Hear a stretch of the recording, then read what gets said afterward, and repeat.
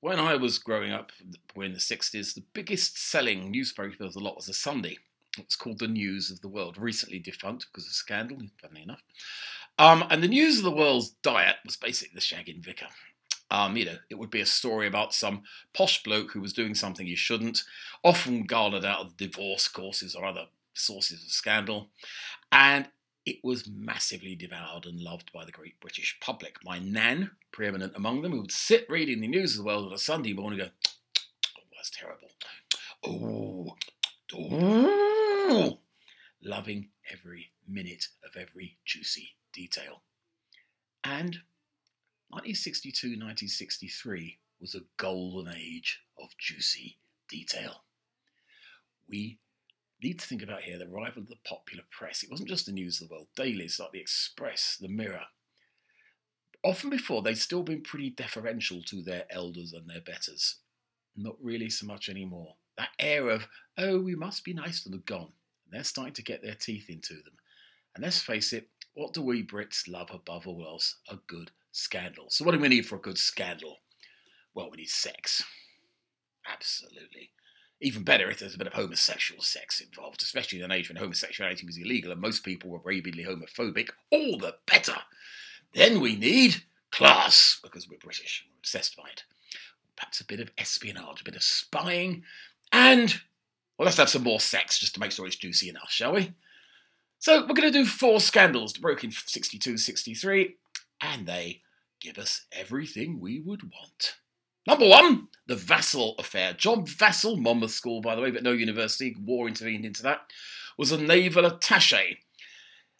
Just after the war, he was in Moscow, and he was pretty lonely in Moscow, partly because he was a bit aloof and slightly odd figure, but also because he was homosexual in an age where homosexuality was illegal in Britain, as it was, incidentally, in the Soviet Union.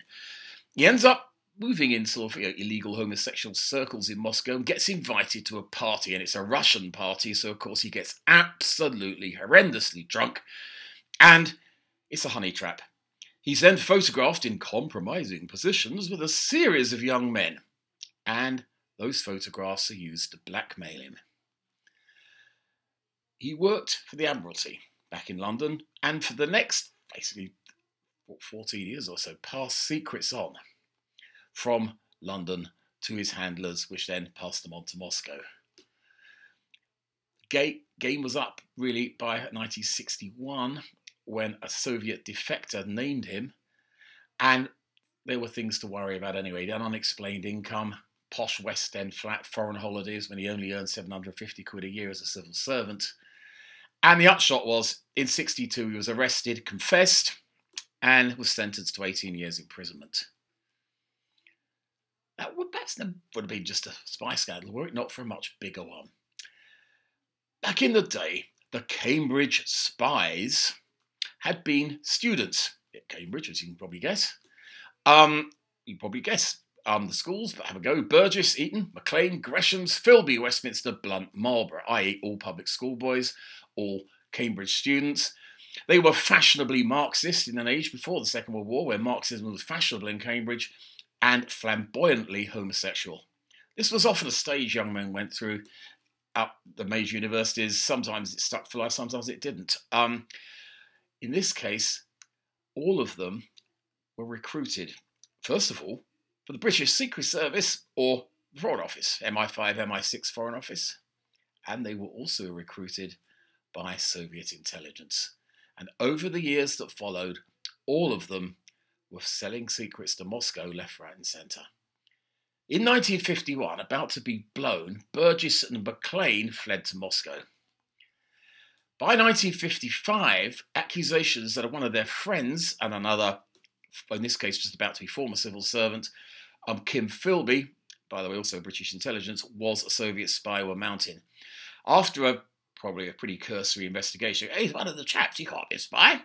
Macmillan had got up as Minister of Defence in 1955 and said, no, Mr. Philby is absolutely sound.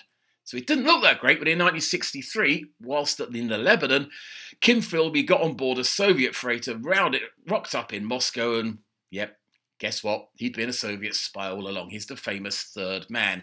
Famously, the fourth man was Anthony Blunt, Sir Anthony Blunt, leading art historian, later keeper of the Queen's pictures. So it's the great spy story of the lot. They were establishment men. They had betrayed their country, and they hadn't been fingered nearly quickly enough because they were one of the chaps. What about some homosexual sex? I've got about some time for some robustly heterosexual sex. Well, this is called the Headless Man case. In 1963, the Duke of Argyll sued his wife for divorce on the grounds of adultery. This was hardly difficult because the Duchess of Argyll was famous, shall we say, for being liberal with her favours with a series of young gentlemen. Now, in these days, divorce was a godsend to the press for a start. It means you didn't have to go anywhere apart from the High Court and just sit and watch and write it down. But what it meant is all the juicy details would be revealed and you could then report them because you're reporting court details. You're not being salacious. Oh, absolutely not. And of course, this was a golden one.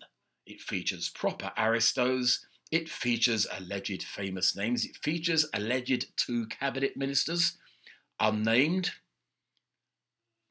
We know who one of them was, by the way. One of them was definitely Duncan Sand, spelt Sandys, who was Churchill's son-in-law. Eton and Oxford, of course, and a former Minister of Defence, and at this point, Colonial Secretary. He definitely had an affair with her. But as the court details come out, with this big list of men, by the way, a photograph is produced as evidence in court, and the photograph shows the Duchess, without clothing, apart from her set of pearls, of course, because she's a Duchess, on her knees, performing a well-known and popular sexual act upon a naked man. The photograph of the naked man stops at the neck. We can't see his head, hence it becomes known as the Headless Man. Well, of course, the nation was agog. Who was the Headless Man? Was it Duncan Sands? No, it wasn't. We still don't know. Some people say Douglas Fairbanks Jr., some people not. We just don't know.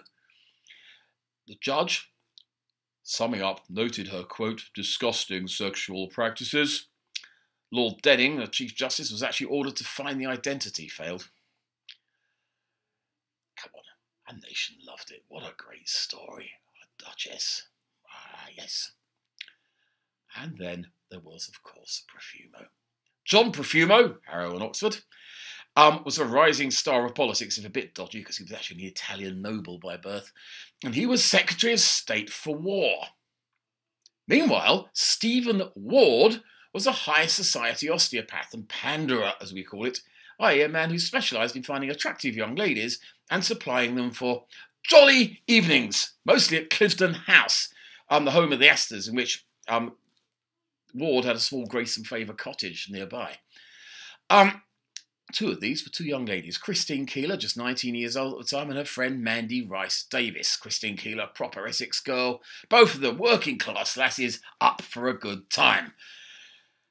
Meanwhile, at Cliveden, the Astors were having a party, and Christine did what you do, took her kit off and swam naked in the Astors swimming pool, when the Minister for War happened upon her, as they say. John Profumo saw her there, and boy meets girl, or in this case, a girl meets middle-aged old bloke, but he's a middle-aged, powerful old bloke, and they have an affair.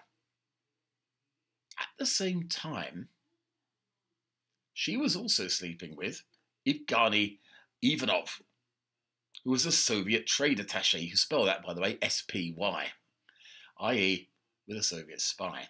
She was also having a series of affairs with a series of young West Indian gentlemen, one of them named Lucky, and when that led to a court case, the details began to slip out, and the Daily Mirror in particular got their teeth into the story.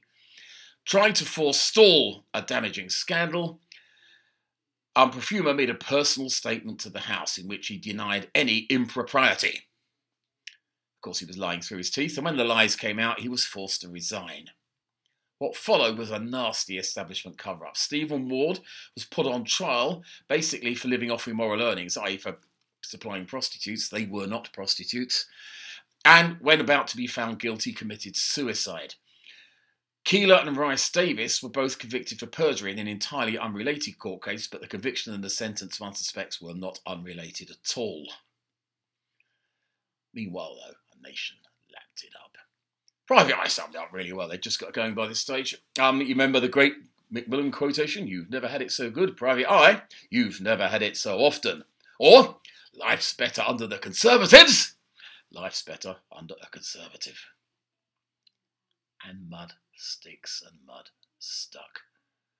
The supposed betters, the establishment, the chaps, the gilded few born to rule, turned out to be the gilded few born to have affairs with 19-year-old Essex girls, born to spy and betray their country, and born to be in unfortunate photographs.